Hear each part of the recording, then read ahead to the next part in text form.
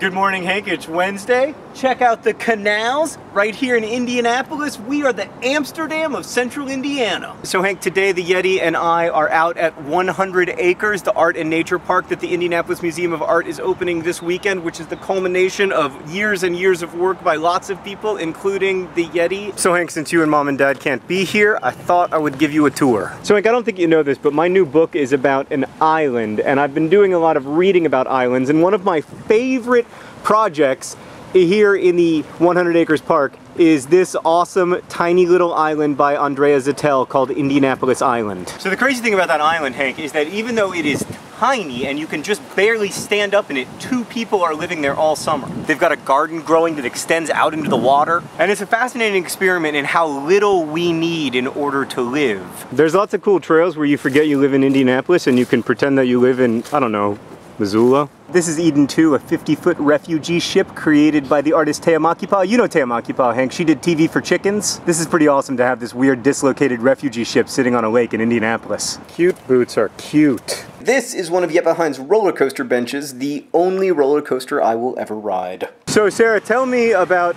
this piece here, this green structure that looks almost like a TARDIS. Now this project is a temporary intervention into the landscape that will really only be here for a few days, and its point is to remind us of our humanity. This project is by the artist collective Type A. Those 2 rings create a single shadow exactly 1 day a year, the summer solstice. We are almost there. As you can see, Hank, I am not the only media covering this event. Here we have Free Basket by the Cuban artist duo Los Carpinteros. Hank, what I love about Free Basket is that you can actually play on it, provided you're, willing to invent a new game like we used to when we were kids. It's like a lot of the work in the park. It forces us to think more complexly about the shapes and spaces that we often just look over, whether it's benches or islands or basketball courts. Which, by the way, Hank, is why I think people often dismiss contemporary art, overlooking things as comfortable. But I would argue that failing to grapple with complexity actually turns out to be a pretty bad life strategy. Which is why I like good art so much. So I think it's really good, Sarah.